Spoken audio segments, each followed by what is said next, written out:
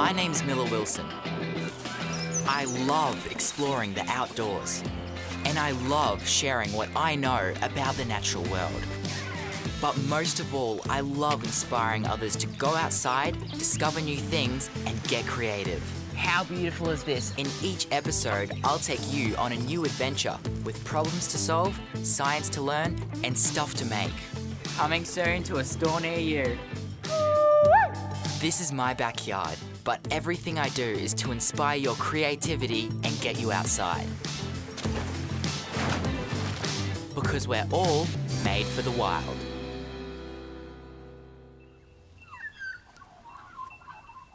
Now, how beautiful is this? Today, I'm starting my trek in my hometown, going through the forest and ending up back at home. Now, while I'm in here, I know where the coffee shop is, I know where the school is, and I know where the post office is. So I've got my bearings, but when you go out into the forest, all of that goes out the window. So I'm gonna teach you how to make the forest your friend. Whenever you're exploring the wild, it's really important to know where you are, where you're going, and how to get home. When I go out into the bush, I always bring a compass, but what if I was to lose it? I also always bring my phone, but what if there's no service? The bottom line is, you always have to find a way to find your way. I'm not lost and don't plan to be, which is why I practice these techniques every time I'm outdoors. The first thing that I like to remember is the sun always rises in the east and sets in the west. The Earth has 4 main or cardinal directions: north, east, south, and west.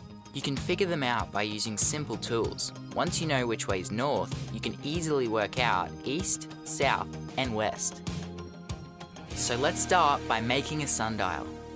So it's the middle of the day at the moment, and often when it gets this time, it's a lot harder to get your bearings. So what I'm going to do is teach you how to make a primitive sundial so you can tell your north, south, east, and west. And all we need to collect is a couple of straight sticks. I think this one down here, that one looks really nice. The straighter the better with these sticks. There we go, another one. And finally, a nice big straight one. Yep, there we go. That will be absolutely perfect. Sundials, also known as shadow sticks, have been used throughout history to help navigate and explore the wilderness. Now I'm looking for the perfect spot to build this sundial. A great place to build it is a place that's flat and has no shadows around. If there's trees around this area that cast shadows onto a place, you want to steer clear of that. So an area like this looks pretty good. It's flat, as you can see, no trees around. So we're just going to screw it in at the moment until it holds up straight. Now you want to get this stick as straight as possible, so a great tip is just to look down on it, and yeah, that looks pretty good.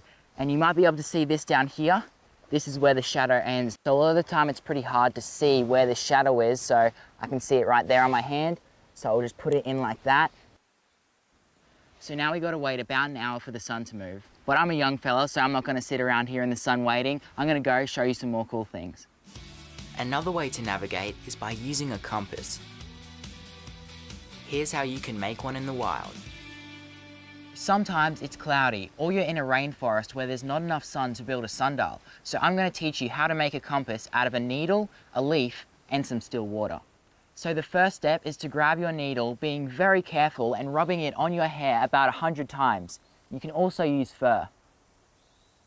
The next step is to put your needle on top of your leaf and put it in the stillest water you can find. As static electricity built up, the needle became magnetized. Once the leaf is afloat, the needle will respond to the pull of the Earth's magnetic field, pointing to north and south. This is so cool. So I just pulled out my compass and the leaf is pointing straight to magnetic north.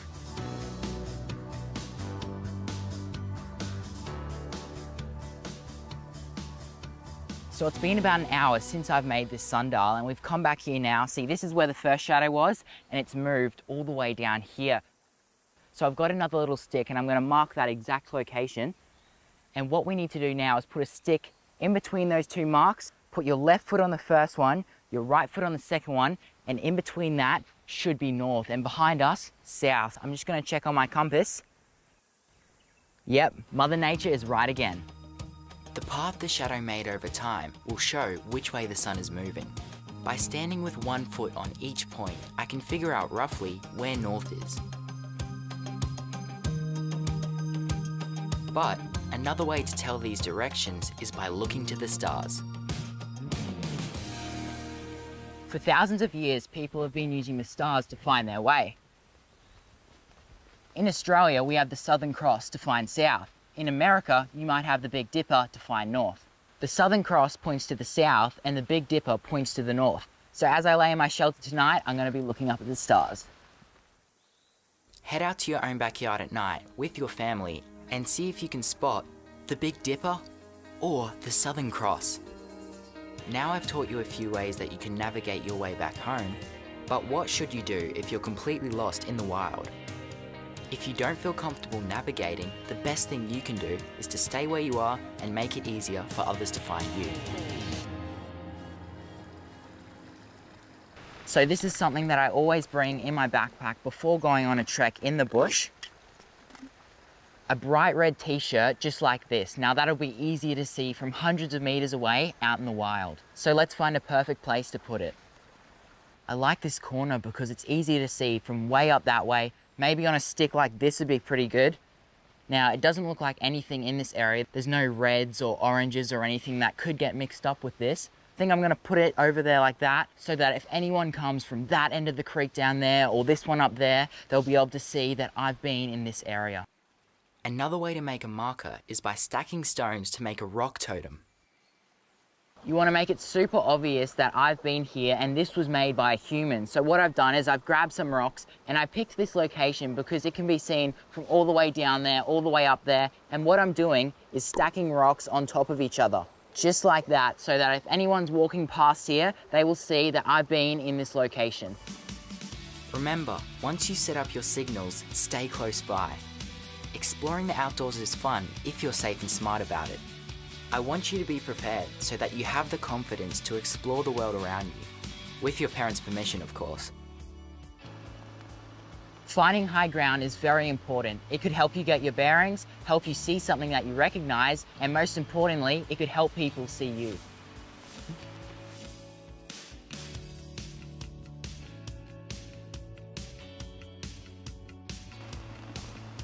Wow, look at this. And don't forget, if you're ever lost out in the bush, remember, you can always use your voice to signal for help. We've learned how to make tools to help us navigate. We also learned how to help others find you when staying put is your best option. These techniques are helpful if you lose your way and can't rely on technology for help. I love these days. Going on adventures and making things in the wild is always so exciting. But as much as I love the outdoors, nothing beats coming home safe and sound to my dad at the end of every day. Exploring is a part of everything you'll do. So where will your adventures take you?